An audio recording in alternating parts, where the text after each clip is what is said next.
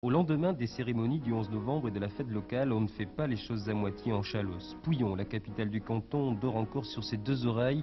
C'est lundi et seul le cantonnier de service ramasse les feuilles mortes à la pelle. Mais Pouillon s'éveille peu à peu, surtout dans l'après-midi, sous les lambris de la mairie. L'évolution des structures agricoles depuis 10 ans nous a valu une diminution de 40% du nombre des exploitants. Mais par contre, une augmentation sensible de la superficie des exploitations agricoles. Pouillon la nonchalante et il fallait lui fournir de l'adrénaline, c'est fait ou presque.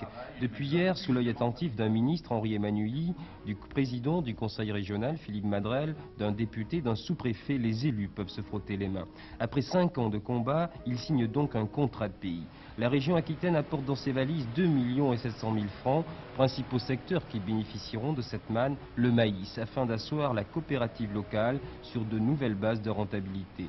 L'élevage et le vin aussi. Ici, la vigne, c'est une tradition. Autrefois, elle occupait 40% des surfaces agricoles et puis arriva le temps de l'arrachage. Et pourtant, les petits producteurs s'accrochent, tel Raoul Abadi.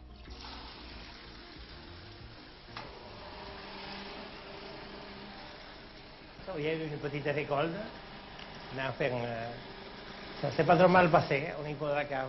Vous n'avez pas de problème pour le commercialiser, ce vin de pays? Non, pas tellement, pas tellement. On y arrive, oui. A priori, sur le papier, Raoul Abadi peut encore espérer, il a du pain sur la planche, c'est sûr, de même que les 275 associés de la coopérative viticole. Avec ce contrat, les beaux jours commencent à pointer à l'horizon nuageux de cette Chalosse. Au total, 12 actions prioritaires pour assainir particulièrement le tissu économique classique, mais aussi marquer des points pour l'avenir. Ainsi, il est prévu de parfaire les structures touristiques et éducatives afin de maintenir principalement les jeunes au pays, démographie oblige. Un regret, rien pour l'heure, côté industrie, demain peut-être.